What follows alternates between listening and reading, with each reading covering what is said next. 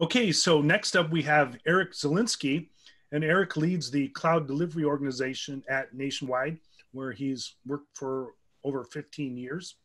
He is responsible for a large portfolio of products, including work on cloud platforms, security automation, and self-service adoption, as well as DevOps and DevSecOps transformations.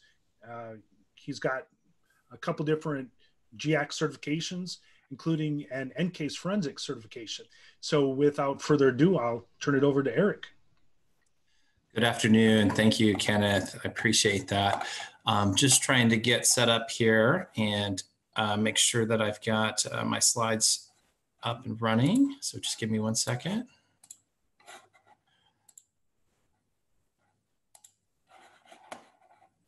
Do you have my slides up, Kenneth, or I might have to pull them up?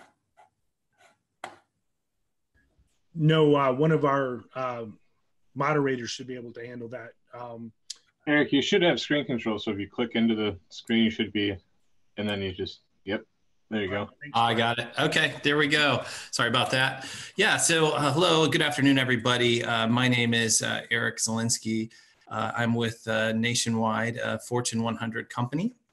I've been in information security for over 20 years. I've done everything from the early days of attack and penetration testing to spending about 8 years in forensics and incident response.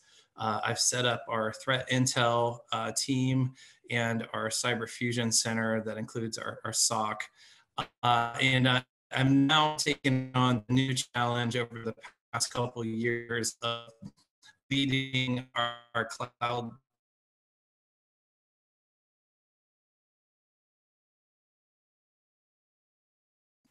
and as I click on the screen, I'm not able to advance my slide, but there we go. Okay. As we think about vulnerability management, just in general, I love this picture because I feel that it kind of represents my feelings on what vulnerability management is like. It's kind of like looking up at the sky and seeing millions of stars and galaxies and solar systems, and just thinking about just how big it is and how much scale there is to it. And so anyways, moving into why I like this picture, it's kind of the same and similar to when we think about vulnerability management. We think about things like all the assets that we have to manage, all of the vulnerabilities that are out there. How do we classify those vulnerabilities? How do we remediate those vulnerabilities? How do we detect those vulnerabilities? How do we report on it? So it's just a great example just of kind of the scale when we talk about vulnerability management. Today, I'm going to dive into a few different topics and talk through what Nationwide's cloud journey was like, what we've actually accomplished over the past couple of years, how we went to cloud, talk a little bit about the cloud vulnerability management life cycle. These terms called pets and cattle that tend to come up whenever we talk vulnerabilities in the cloud. Talk a little bit about how we handle 0 days in the cloud, and then end with just some basic cloud native tooling and some ideas and focus around automation. So our cloud journey actually began back in 2018. So we started building one cloud platform that we wanted to get really good at. And so we really focused on putting all of the security guardrails, measuring against all types of compliance benchmarks before we kind of opened up for production and hosted any applications into the cloud. We've always had a multi-vendor cloud strategy. We didn't want to just be stuck with one cloud provider. But we did want to take the approach of building one out first and making sure that that was 100% ready. And so if you're starting your cloud journey, one thing to think about is that approach, right? I've seen a lot of companies try and build out multiple ones, and trying to scale out all the security controls on there can be a challenge at times. as we built our cloud platforms, we wanted to enable self-service. And what this meant was that anybody that wanted to go to cloud could go to cloud. And so we made it pretty easy for them to get their account set up. We gave them training videos. We talked to them how we do cloud, how we customize cloud, how it's architected, what you should expect whenever you go to cloud, because we really just wanted to get as many applications in there as we possibly could. Our approach was to migrate existing applications and also focus on new build applications. We wanted a heavy focus on speed of adoption. Again, looking at what are the simple apps that we could quickly move into the cloud. We could decom them in our data center and actually save on some financials. There's a lot of benefits there around cost optimization that we were trying to leverage. We also were attempting to embrace DevOps, this philosophy of an application team that would build it and run it and then also secure their application end to end. We had a no pets allowed mentality. Everything was supposed to be CI/CD. I'll talk a little bit more a little bit later about what pets are, but what we really wanted to do was just ensure that all the apps that were going there were embracing DevOps and they were deploying, continuously deploying on a regular basis so that we could gain benefits of like rapid series innovation. We were also building security into the background, right? And making this embedded and seamless. So application teams, so we wouldn't really get in the way of application teams. Yet whenever they're moving data or they're moving their apps to the cloud, it was secure. And then automate as many processes as we can. This was all part of our digital transformation effort. And, cloud was one piece of it. DevOps was another piece of it. We wanted to modernize our applications. We have a lot of legacy monolithic applications that are rather large and would be difficult to lift and shift to the cloud, or would just be more costly in the long run. But this did require folks to have new roles and new responsibilities. So we had to, continuously teach, and application teams had to continuously learn new ways of actually deploying and developing their application in the cloud. So those were our initial expectations. And the reality was change is hard. Application teams resisted moving to the cloud at first. They had difficulty learning some of the new skills, understanding what the true value of cloud was. They were very comfortable with the way that they've always done things. Change meant actually being uncomfortable. And so what we had to do was really convince them of the benefits of why we should be going to cloud. And so we were evangelizing cloud throughout the company. And I love this quote by Gandhi that says, "You must be the change you wish to see in the world." And so there's a lot of truth to that. Whenever we talk about the cloud, we really needed to find those early adopters, the application teams that were more on the cutting edge of using emerging technology, not afraid to experiment, not afraid to innovate, and find those adopters and bring those along as part of the very first people to move to cloud. And we were successful in that. And then we started to gain a momentum bit by bit, right? It didn't happen overnight. A lot of the growth that we initially expected wasn't occurring. We moved maybe one application, over the first couple months. And then we got up to 3 applications over 3 months. And, we were hoping to get, over 100 applications at least by the end of the year once we've opened our platforms. And so the growth started slow, but as people started to learn and as people started to experiment, we had to create various mechanisms to enable application teams to actually get to the cloud.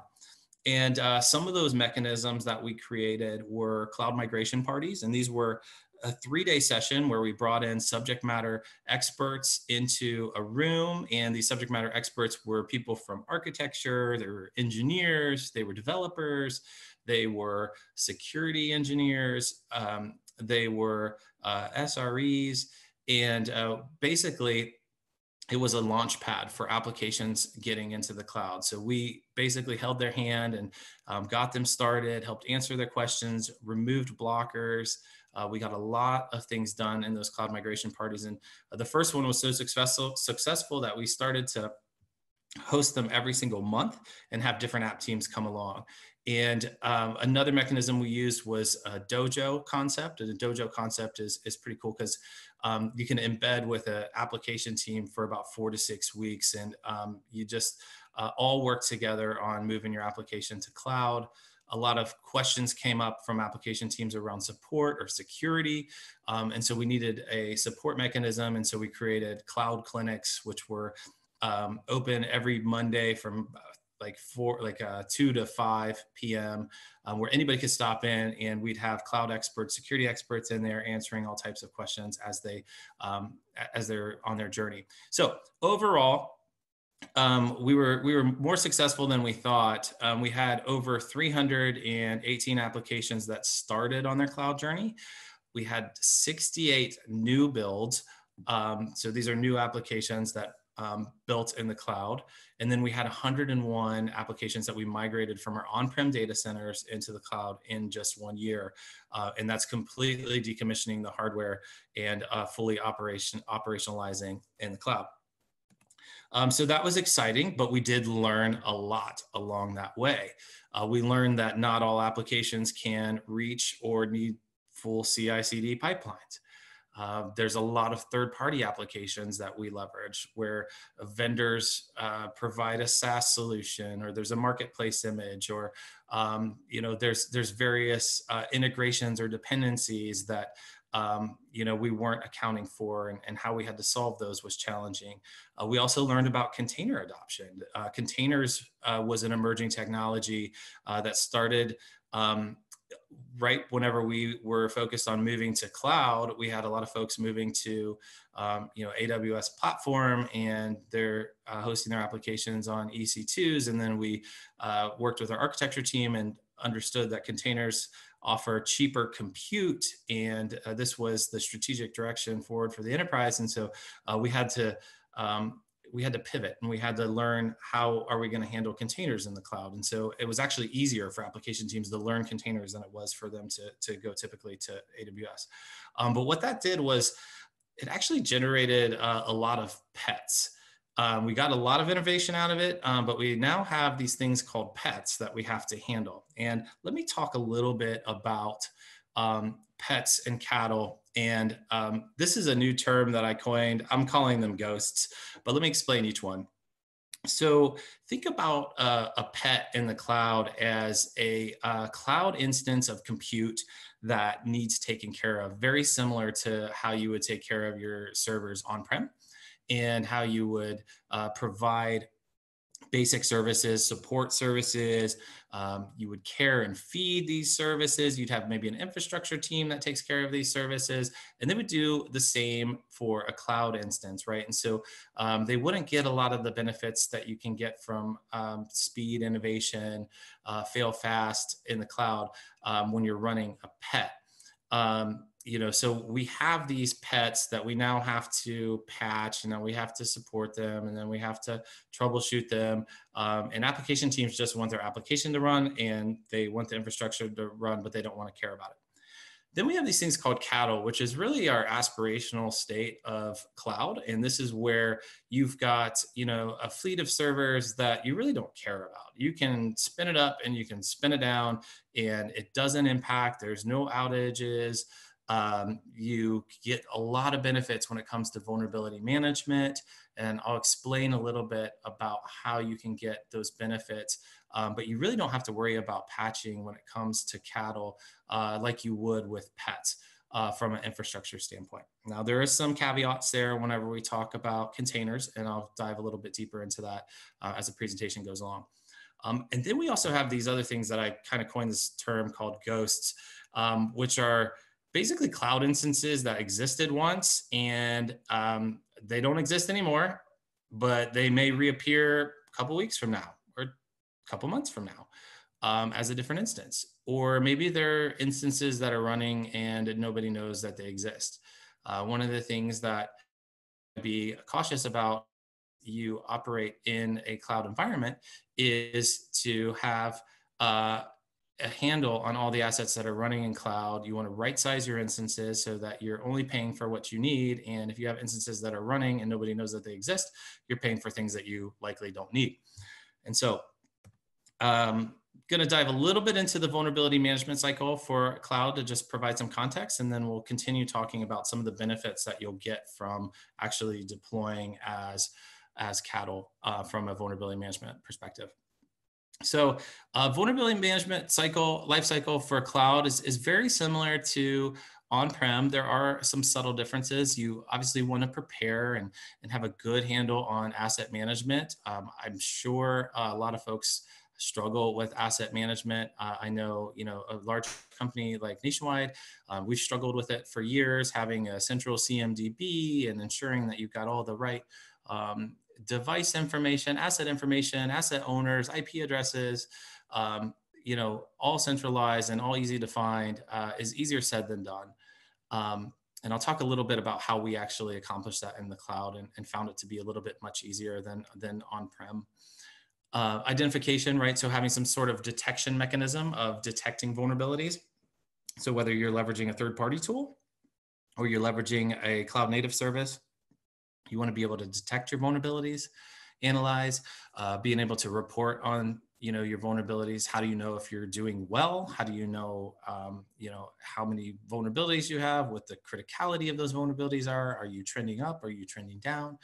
So being able to have some good reporting, especially when it comes to cattle, you're going to want to change your approach as you rely on the application team to take more ownership of the security of their applications. They're going to need to see visualizations, and they're going to need to understand how well their application is doing from a vulnerability perspective. Communication, this is a big one when it comes to vulnerability management in the cloud, ensuring that folks are following your standard SLA. How are you providing governance to ensure that instances are getting patched? How are you patching pets? How are you ensuring that cattle are being redeployed? What if they're not being redeployed? What do you do? So communication is really big there.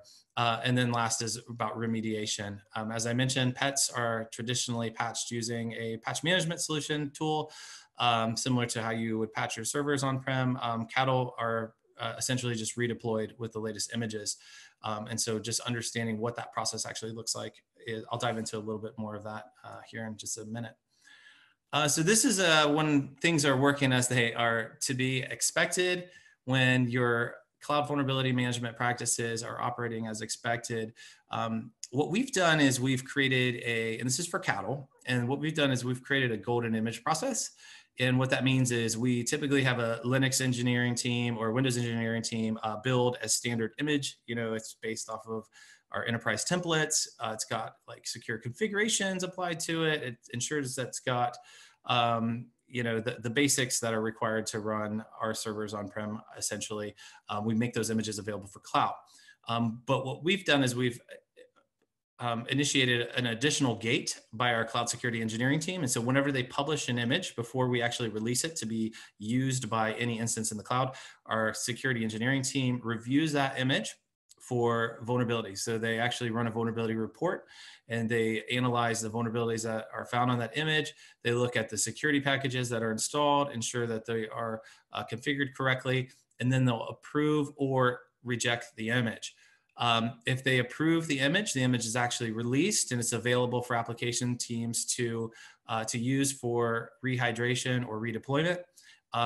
You can have whatever standard you want, mandated for your application, how often they should redeploy.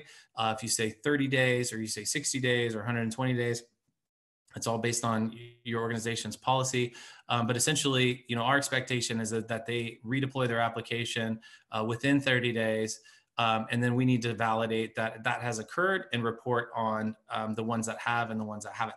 And so this was the original process that we created as we started to see cattle in our environment. And this is what we expected to happen. However, the reality is it doesn't always happen as expected. So same type of process, our team reviews the golden image, we approve it, we make it available. But then what happens when you have doesn't redeploy?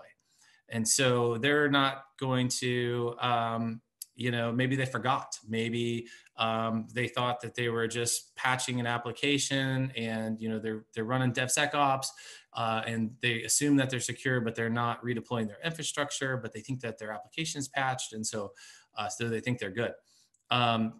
So what we have to do is we have to identify which ones are not actually redeploying. And what we'll do is potentially escalate to them and say, hey, we see that you're running this instance. It's older than 30 days. You need to redeploy. Some teams will get back to us and say, yep, done, taken care of. Sorry about that. Other teams may not respond, right? What happens if they don't respond? Then we'll continue to escalate up the chain to the point where we get to questions like, well, if we're not getting a response from their leaders, or the VPs of the company, what should we do? They're still vulnerable and they're putting us at risk. Should we force the patch? So that's an option. We've created a blacklist process, which a blacklist process would essentially shut down an instance and prevent it from spinning back up. And it's all automated, and until they actually apply the patches. But what happens when that becomes production? Do you really shut down your production instances? What if it's a revenue generating application, it's making millions of dollars, and you've shut it down because it doesn't have vulnerability, because it has put the company at risk? Those are hard conversations to have. So you really want to ensure that you've got the right support from your CISO and from your leaders of your business units. One approach that we've done is when we start seeing cattle that are not operating as expected, we'll turn them back into pets. And so we're building automation in to check a set of criteria that it must meet in order to become cattle. And if it doesn't, then it automatically tags it and it goes over to our patching team, and the patching team will just patch it as a pet. But we really want to ensure that we're educating the right behaviors. And this is key: communication, ensuring the app teams understand what they're accountable for doing when it comes to vulnerability management and security in the cloud. Communicate, over communicate as much as you possibly can. We've got a great internal website everybody goes to learn all about cloud, and we've got a security section on there that folks can learn all different types of things when it comes to how we do security in the cloud. And then once they've, they meet that criteria again, we can return them to cattle, and as long as they're redeploying, we're good.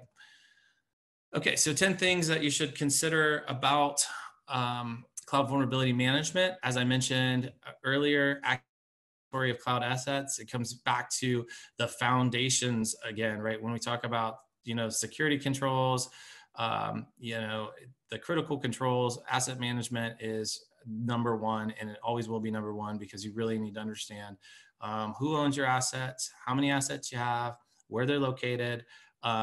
And what we've done is created actually a customized solution to have a web application, essentially, because the beauty about cloud is all the data is there. So you have all the raw data about your assets. So you've got, the IP, and if you do a good job tagging, I can't, stress that enough, is that tagging is your friend. And the more that you can apply tags and governance of those tags, and ensuring that you're getting the required data inputs into those tags, be an asset management perspective. So, right now we've got a real-time view of all assets that are running in our cloud that shows us the instance name, the age of the instance, the owner of the instance, the IP address of the instance, what version of image they're actually running. And it's real time, which is awesome. So I don't, need to create a point in time view. I can just go out and see what's actually stopped, what's running, what's terminated, those types of things. It was very easy to make some basic web dev skills and a DynamoDB, and you can make pretty cool looking dashboards out of it. Determining scanning detection tooling across your cloud service providers, right? So really understanding what is your tool that you're using. If you're using a third party, great. You can also use cloud native services, ensuring that those things are running, and actually scanning and detecting on a regular basis is key. Testing a 0-day response plan. When's the last time you tested your 0-day response plan? I think it's really important in this day and age, as technology changes and as you understand the differences of assets in the cloud and vulnerabilities in the cloud. It leads to an interesting question of like, what really is a cloud asset? Is it just a compute instance? Is it a container? Is it a a service, an AWS service? Is it a managed service? Those are things you're going to need to think about as you define what asset management is in the cloud. But testing your 0-day response plan is huge, right? You really want to ensure that all the people that are involved in a 0-day know how to respond. Again, you're not going to rely on an application team to redeploy every 30 days or 60 days if it's a 0-day vulnerability, right? You really want to ensure that you know all the instances that are running it, and you want to know how you're going to respond to that. And so I've got a slide a little bit later, and I'll talk a little bit more about that and how we handle that. Integrate your data into reporting tools. This is great. The more data, the more security vulnerability. I say vulnerability. The more vulnerability data that you can integrate into reporting tools, the more context and more clarity you're going to be able to provide about the overall picture, right? So how are you looking at things like infrastructure vulnerabilities, application vulnerabilities?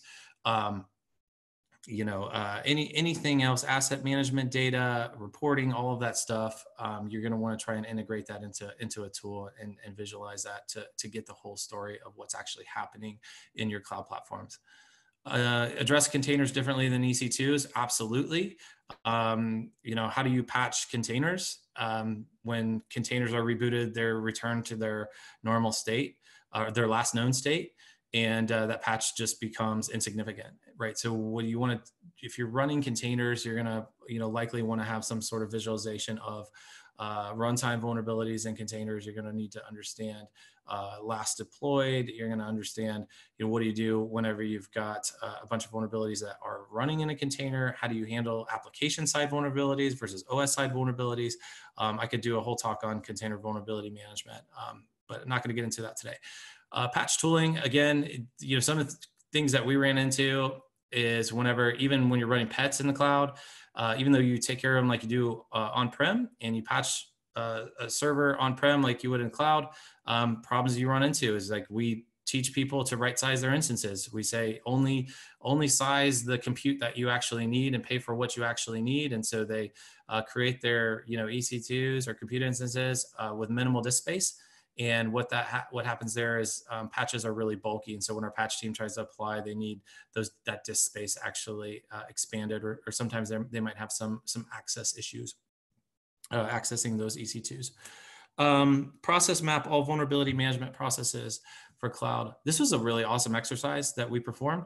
So what we did is took an entire day and got all the teams that are involved in all of our vulnerability management processes that were related to cloud, and had what we call like a big room planning session, and essentially whiteboarded every process that we could think of: vulnerability lifecycle, container vulnerability management, cloud 0-day vulnerability management, and mapped it all out, and then put it into a Visio, and then got back together after we mapped it all out, and then did a value stream analysis against it. So really looking for opportunities, gaps in our process, places where we could create efficiencies or create automation, where there was multiple handoffs, where we needed to reduce those handoffs. And it gave us a plan for us to execute against and improve our processes. And so we've already taken action on several of those, but really valuable exercise. Clear communication on roles and responsibilities. I mentioned this before. Having a place for folks to go and understand what they should be expecting when it comes to running in the cloud. Any types of security guardrails that you have in place, any types of information that you would find useful for application teams to know or users to know, make sure that's clear and available. Plan for non-compliance. It happens, not everybody's the greatest stewards of keeping their applications or instances secure. So have a plan to govern that, and have a plan to implement change if you need to. So I mentioned blacklist, I mentioned shutting down instances. You want to be careful though when you shut down production instances. I can't say that enough. You don't want to shut down a DNS server that's running in the cloud. That could be really, really impactful. Review your vulnerability reporting on a regular basis. Again, this is just understanding how well you're doing, looking at your reports and ensuring that you're meeting your defined SLAs. So here's some thoughts around automation. So again, automate as much as you possibly can. That's one of the beauties of cloud, and not just in vulnerability management, but there's so many other mechanisms that you can create around automation for running through pipelines and applying different lambdas, so or different types of serverless technology that can that are event driven based on certain triggers that can fire and prevent misconfigurations or bad things from happening. Asset inventory is just essentially using a system that can pull asset information automatically on a regular basis. I mentioned ours. It was fairly easy to create. All of the data is there. Creating a real-time automated dashboard has been awesome for us. Anytime somebody asks specific questions about what's running in the cloud, it can just point them there and they can generally find the information for themselves. Scanning detection, configuring automated scanning to run on a regular basis. This is pretty easy, right? Just you can use a cloud native service or third-party tool that just runs daily or weekly or monthly, or even whenever an instance spun up, right? A lot of the questions we got originally around vulnerability management was, what do you do when the instances is stopped? And then it spins up, and then it's got all these new vulnerabilities that we didn't account for. How do we apply, how do we scan that, and how do we ensure that we're capturing it? And so being able to, you can do agent-based scans, but automating that is very beneficial. I mentioned the golden image process. Again, just an extra gate and approval process before images are released. It is somewhat manual. We're working on automating that, but you really want to ensure that if you're putting out new versions of images that application teams are using, that they've been reviewed by a security team with a security lens in mind. Automate your deployment. So this is around just having, your teams ensure that they're rehydrating their applications every X amount of days per your policy, and using only pristine images from your repository, whether that's trusted registries for containers, or that's a service catalog, or a repository for Azure instances. Like, you want to ensure that they're only using approved images to redeploy their applications. And then again, review your processes, look for those opportunities for automation and efficiencies. We've automated, a lot of our reporting processes has been great. And so it's near real time, or really close to just having the C-suite type dashboards for anybody that wants to jump in and see how well we're doing in real time, rather than just snapping the chalk line. Blacklisting is another potential for automation, and that's just really not allowing images to run if they're out of compliance. And so preventing them from spinning up, preventing them from spinning up until they actually have patches applied or they're running the latest images, and also shutting down particular instances if need be. Lastly, integrating your scanning tool outputs into a reporting mechanism. So this is really just taking your outputs from your scanning tools and visualizing the data. One of the things that we want to do also is put accountability back on application teams and give them the ability, and give the business units the ability to actually see how well they're doing from a vulnerability management posture. There's so much great power there, where you can, if you start to pull in infrastructure vulnerability, container vulnerabilities, application vulnerabilities, and then give them a way that they can be measured, and then they can see the risk that they're actually inheriting whenever they deploy their applications. The accountability goes back on them, right? Because if they're running in cattle and they're continuously deploying, then they're not relying on infrastructure teams to actually fix their solutions. They are the ones that are, signing off on risk, and they're the ones that, need the education and need to take action on remediating any risks that they put out there. 0 days. Again, this was a challenging conversation that we had early on, which was, okay, so what if a 0-day vulnerability comes out? And let's say we've got a handle on the cloud assets. We know which ones they are. And we've taken an approach where we've patched everything. And so a couple approaches to patching, right, is like, do do you patch everything, including your cattle? Do you just patch your pets? And then do you ask your cattle to rehydrate or redeploy? What, let's say you've done that, and then you've reported that all the vulnerabilities have been mitigated. And then the next day or the next week, the security team runs a report and they show all of a sudden that you've got a new set of instances that are vulnerable, that have the same vulnerability, even though you thought you got all of them. The reason why that happens is because the cloud assets are dynamic in nature. They do spin up and they do spin down and they do shut off. And so whenever they're shut off, how are you handling your 0-day responses for those ones? One approach is to spin everything up and then apply the patch immediately and then spin everything down. That can be successful for, critical, vulnerabilities, especially ones that are, internet facing. Those are things that you're going to want to consider is, what's the vulnerability? What is the criticality? What's the CVSS score?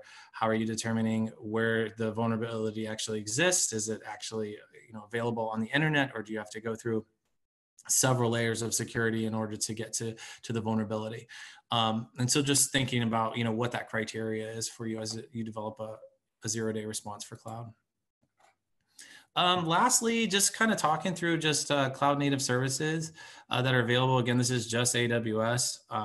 We're primarily AWS shop. We're also have Azure as well, but some of the awesome tools that they have there are just cloud native services are just great, right? So for asset management, you can use things like a DynamoDB to record all of the data sets into tables and report on that. We've got various types of Lambdas that can run all types of security automation. I saw one of the talks earlier talking about, the classic misconfiguration of the S3 bucket, right? I mean, that's an easy Lambda to write that just prevents, S3 buckets from being public, or, creating Lambdas that prevent S3s, unencrypted S3s, right? Or various types of IAM functions. Like there's all types of things you can do with Lambdas. Encourage you to just experiment, innovate with them.